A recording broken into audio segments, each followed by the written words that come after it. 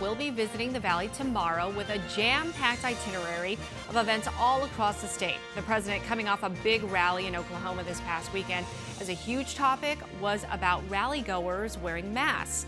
Tonight, Team 12's Bram Resnick joins us with a preview of what to expect for the president's visit.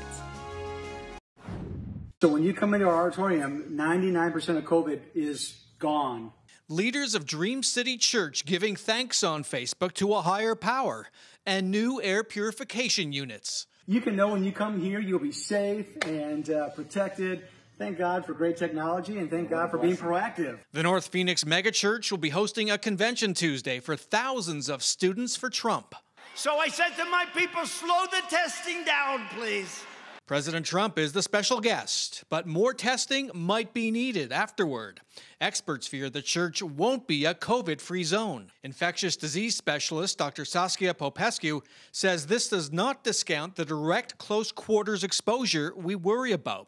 It won't magically rid the respiratory droplets from a cough or the person shouting next to you. Students for Trump organizers are asking participants to wear masks.